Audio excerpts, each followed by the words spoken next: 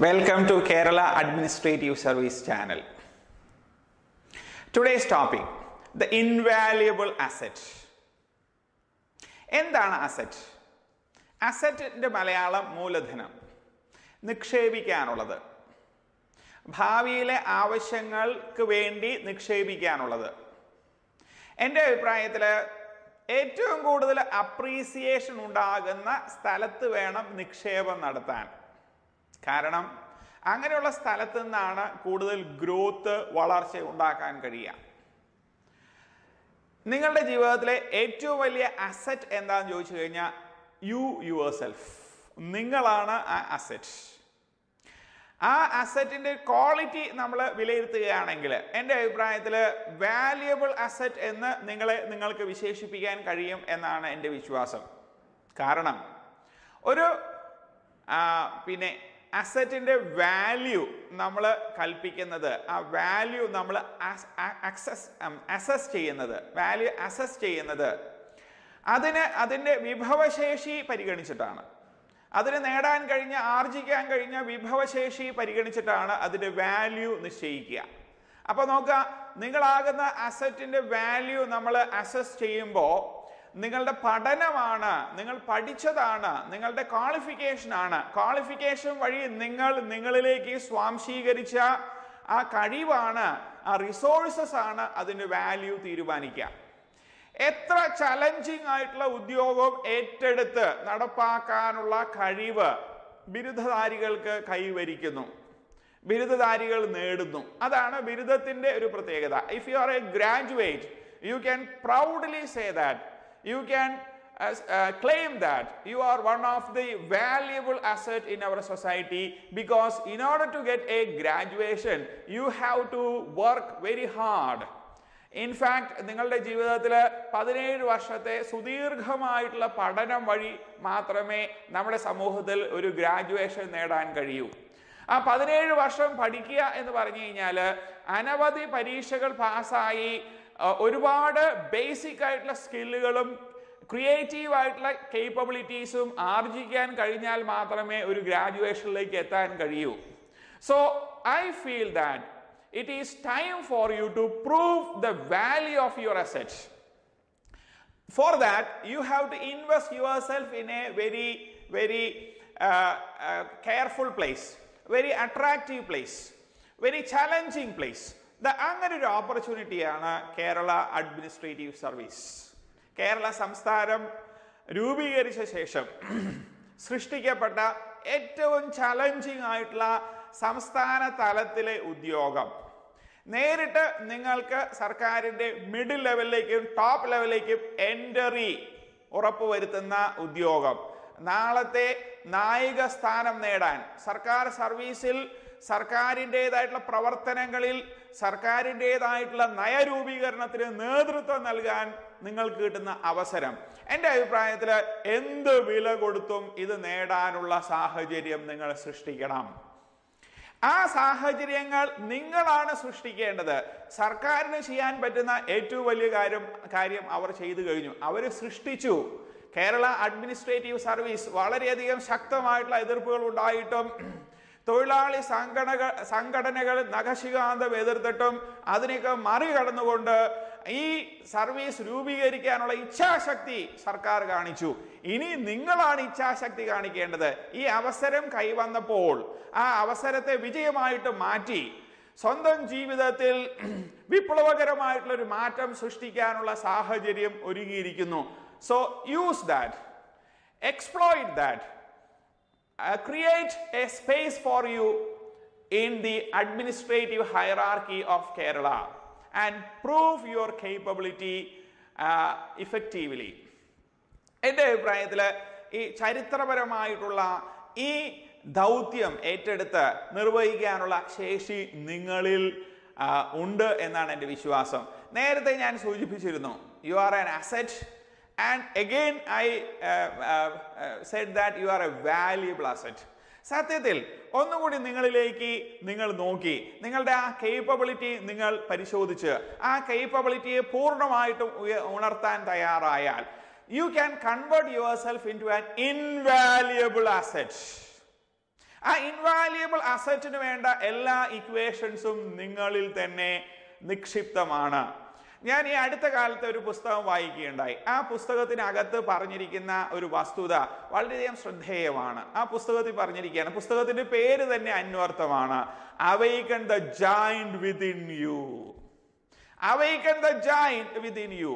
ആ നോളജിന്റെ, കേപ്പബിലിറ്റിയുടെ, കഴിവിന്റെ ഒരു ഭൂതം തന്നെ നിങ്ങളുടെ ഉള്ളിൽ നിലനിൽക്കുന്നു. ആ ഭൂതത്തെ ഉണർത്താൻ കഴിഞ്ഞാൽ, ആ ഭൂതത്തിന് ജീവൻ നൽകാൻ കഴിഞ്ഞാൽ, അതിനെ ഉണർത്തി കഴിഞ്ഞാൽ അസാധ്യമായതൊന്നുമില്ല എന്ന് നിങ്ങൾക്ക് തെളിയിക്കാൻ കഴിയും. This is the opportunity to prove that you are N invaluable asset and you can create a space for yourself, and government has done everything for that. Now it is your turn. So get up, awaken yourself, come out of your cell and become one of the best successful person in Kerala. അതിനുള്ള സാഹചര്യം വന്നെത്തിയിരിക്കുന്നു, പ്രയോജനപ്പെടുത്തുക. അതോടൊപ്പം ഈ പ്രസന്റേഷനോടൊപ്പം എനിക്ക് ഒന്ന് രണ്ട് കാര്യങ്ങൾ കൂടി പറയാനുണ്ട്. ഈ ബോർഡിൽ ഞാൻ ഏതാനും ചില കറണ്ട് അഫയേഴ്സിനെ ബേസ് ചെയ്തിട്ടുള്ള ചോദ്യങ്ങൾ കൊടുത്തിട്ടുണ്ട്. നിങ്ങളുടെ പരീക്ഷയ്ക്ക് പ്രിലിമിനറി ഉണ്ടാകും, മെയിൻ ഉണ്ടാകും. ഒരു പ്രധാനപ്പെട്ട വിഷയം, ജനറൽ നോളജ് എന്നുള്ള ഒരു പ്രധാനപ്പെട്ട വിഷയം കറണ്ട് അഫയേഴ്സ് ആയിരിക്കും. ഈ പ്രസന്റേഷനോടൊപ്പം 3 വളരെ ബേസിക് ആയിട്ടുള്ള പിന്നെ ബേസിക് ആയിട്ടുള്ള 3 ചോദ്യങ്ങൾ ഞാൻ ഡിസ്കസ് ചെയ്യുന്നു. അത് എന്തിനു വേണ്ടിയാണെന്ന് വെച്ച് കഴിഞ്ഞാൽ, എനിക്ക് എൻ്റെ ഓരോ പ്രസൻറ്റേഷനും നിങ്ങൾക്ക് ഇൻസ്പിറേഷനും മോട്ടിവേഷനും അവേക്കണിങ്ങും നൽകുന്നതോടൊപ്പം തന്നെ ആ നോളജ് കൂടി ബൂസ്റ്റ് ചെയ്യാനുള്ള ഒരു സാഹചര്യം കൂടി ആയിരിക്കണം ഇതെന്ന് എനിക്ക് താല്പര്യമുണ്ട്. So you must learn something from today's presentation. You must improve your knowledge a little bit so that you can get closer to your destination by each presentation. അപ്പോൾ 3 ചോദ്യങ്ങളാണ് ഇതിനകത്ത്, കറണ്ട് അഫയേഴ്സിനെ ബേസ് ചെയ്ത് 3 ചോദ്യങ്ങളാണ് ഇതിനകത്ത് നൽകിയിരിക്കുന്നത്. ഒന്ന്, the first woman defence minister of India. First woman defence minister of India.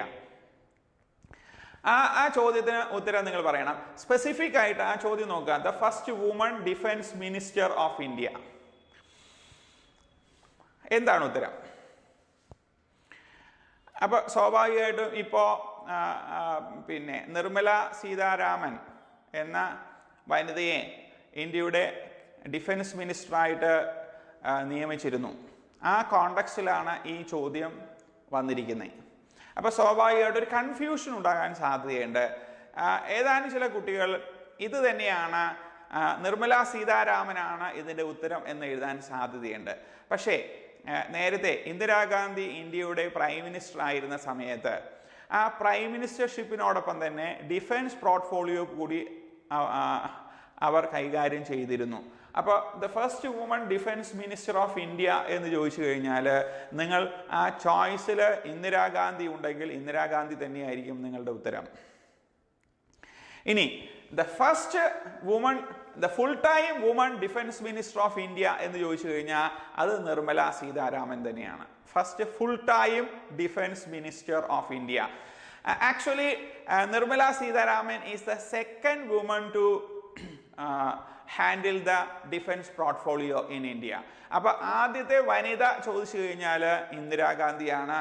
എന്നാൽ ആദ്യത്തെ ഫുൾ ടൈം വനിത, ഡിഫൻസ് മിനിസ്റ്റർ ആകുന്ന ഫുൾ ടൈം വനിത ചോദിച്ചു കഴിഞ്ഞാൽ നിർമ്മല സീതാരാമൻ. അതാണ് പിന്നെ അതിൻ്റെ ഉത്തരം. ഇനി രണ്ടാമത്തെ ചോദ്യത്തിലേക്ക് വരാം. രണ്ടാമത്തെ ചോദ്യം പിന്നെ 45th chief justice of India. 45th chief justice of India. ഞാൻ ബോധപൂർവമാണ് 45ാമത് എന്ന് പറഞ്ഞത്. PSC പരീക്ഷയുടെ ഒരു പ്രത്യേകത ഇതാണ്. PSC പരീക്ഷയ്ക്ക് ഇങ്ങനൊരു ചോദ്യം വന്നു കഴിഞ്ഞാൽ സ്വാഭാവികമായിട്ട് കുട്ടികൾ കൺഫ്യൂസ്ഡ് ആകും. കാരണം 45th എന്ന് പറയുമ്പോൾ ലേറ്റസ്റ്റ് ആണോ? സാധാരണ കറണ്ട് അഫയേഴ്സിൽ ഇങ്ങനെ ചോദ്യം വന്നു കഴിഞ്ഞാൽ ലേറ്റസ്റ്റ് ആയിരിക്കും. പക്ഷേ 45 എന്ന് പറഞ്ഞ് വർഷം കൊടുക്കാതിരുന്നു കഴിഞ്ഞാൽ നമുക്കത് കൺഫ്യൂഷൻ ആവും. ഇതിൻ്റെ ഉത്തരം ജസ്റ്റിസ് ദീപക് മിശ്രയാണ് ഇപ്പം റീസെൻ്റ് ആയിട്ട് അദ്ദേഹത്തെ പോസ്റ്റ് ചെയ്തതാണ്. 2017 അദ്ദേഹം സ്ഥാനം ഏറ്റെടുത്തു. 2018 മിഡിൽ വരെ അദ്ദേഹത്തിന് സേവന കാലഘട്ടമുണ്ട്. അത് 45th chief justice of India എന്ന് ചോദിച്ചാലും the present chief justice of India എന്ന് ചോദിച്ചാലും ഒരു ഉത്തരം തന്നെയാണ്, ജസ്റ്റിസ് ദീപക് മിശ്ര. ഇനി നമുക്ക് മൂന്നാമത്തെ ചോദ്യത്തിലേക്ക് കിടക്കാം. Y ICAN, ICAN, ICAN. Why ICAN was in news recently? Why ICAN was in news recently? അതാണ് ചോദ്യം. ICAN. അതുകൊണ്ട് അതിനു മുമ്പായിട്ട് ICAN എന്താണെന്ന് നോക്കാം. International campaign to abolish nuclear weapons. International campaign to abolish nuclear weapons, അതിന്റെ ഷോർട്ട് ഫോം ആണ് ICAN. എന്തുകൊണ്ട് ICAN ഈ അടുത്ത കാലത്ത് വാർത്താ മാധ്യമങ്ങളിൽ വാർത്തയിൽ സ്ഥാനം പിടിച്ചു എന്നുള്ളതാണ് ചോദ്യം. അതിൻ്റെ ഉത്തരം നിങ്ങൾക്ക് ഗസ് ചെയ്യാൻ പറ്റും. 2017 സമാധാനത്തിനുള്ള നോബൽ പ്രൈസ് നേടിയ സംഘടനയാണ് ICAN. അത് തീർച്ചയായിട്ടും പരീക്ഷയ്ക്ക് വരാൻ സാധ്യതയുള്ള ഇൻഫർമേഷനാണ്.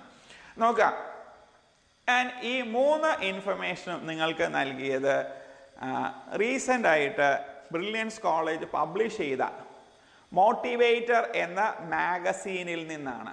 ഈ ചോദ്യങ്ങൾ എടുത്തിരിക്കുന്നത് മോട്ടിവേറ്റർ എന്ന മാഗസീനിൽ നിന്നാണ്.